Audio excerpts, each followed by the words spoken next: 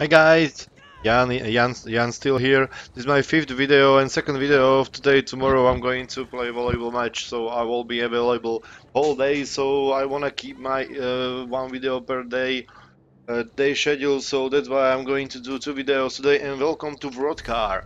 Why in the Wrothgar? Because Wrothgar is the PvE pure PvE zone and PvE DLC and is the best area where to level your fresh new character, because if you are level 1 and you port to Wrothgar, you will be champion point 150, and your all your enemies will be scaled to 100 or 150. You will be scaled to 150.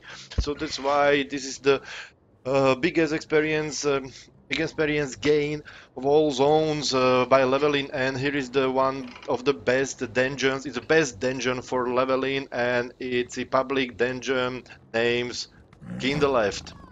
Is it here? So just find your Kindle Left, go inside and grind the hell out of those mobs there. If the grinding is your way to level, use your psychic ambrosia, take advancement, take your enlightenment to consideration, and just farm in Wrothgar. I have another video that covers this whole DLC and how to do all world bosses.